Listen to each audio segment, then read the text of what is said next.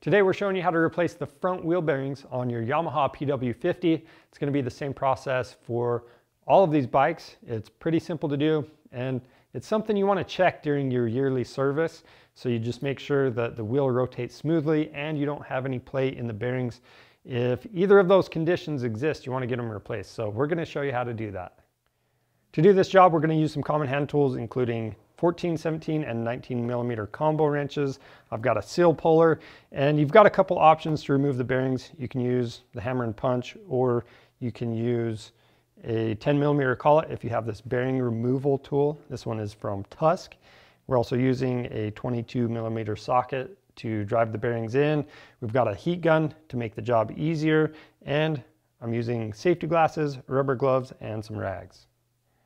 For parts, we have the Tusk wheel bearing kit, and these wheel bearings are sealed unlike the ones that came from the factory, and it also comes with a new seal.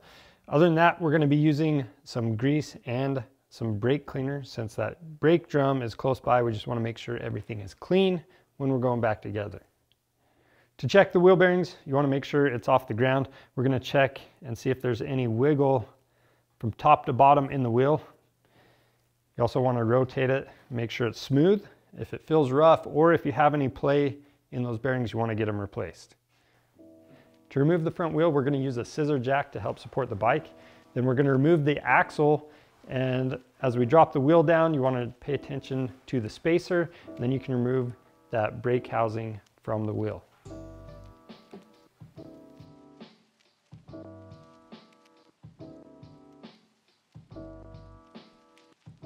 Now we can bring the wheel over to the bench. Now I'm going to use my seal puller to pop this seal out. I'm going to put the rag over the rim opposite of where I'm pulling that out, just so it doesn't damage it. Now you can see this bearing isn't sealed, so that's one of the reasons why you'd want to upgrade to an aftermarket bearing. Now to get this out, I'm going to use a 10 millimeter collet from our bearing removal tool. And we're also going to heat this area up around here with the heat gun. It's going to help it come out a little bit easier.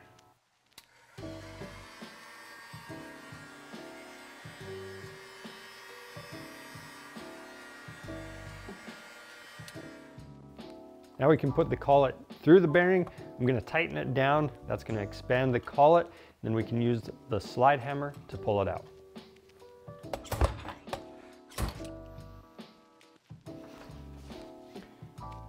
And we've got a collar. Pay attention to the orientation. So this flange was on that drum brake side. Now I do want to point out, if you don't have a bearing puller, you can use a punch and a hammer to knock the bearings out from the opposite sides. But for us, we're going to flip this over, and again, we're using the bearing puller.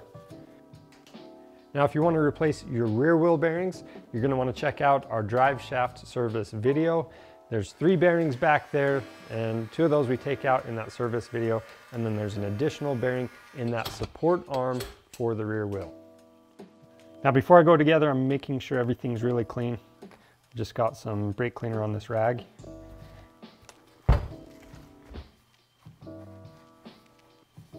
Now to go back together, we're just going to heat up the hub. I'm using a little bit of grease on the outside diameter of that bearing.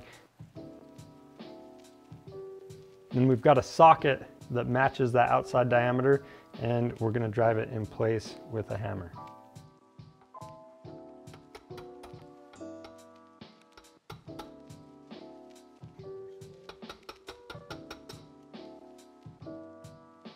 Now on the other side, we have the collar. Make sure you don't forget that. Once that is in place, we can drive the other bearing in the same way.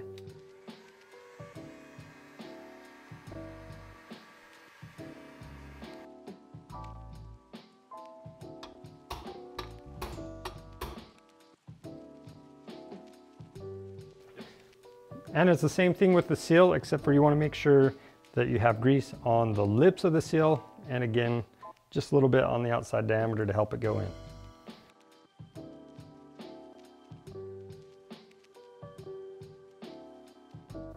Now we can bring the wheel back over to the bike. I'm going to make sure there's a thin film of grease on my axle. Then I'm going to set the brake assembly into the hub. install the spacer, then line everything up on the forks and slide the axle in, and that nut gets torqued to 23 foot-pounds if you're wondering.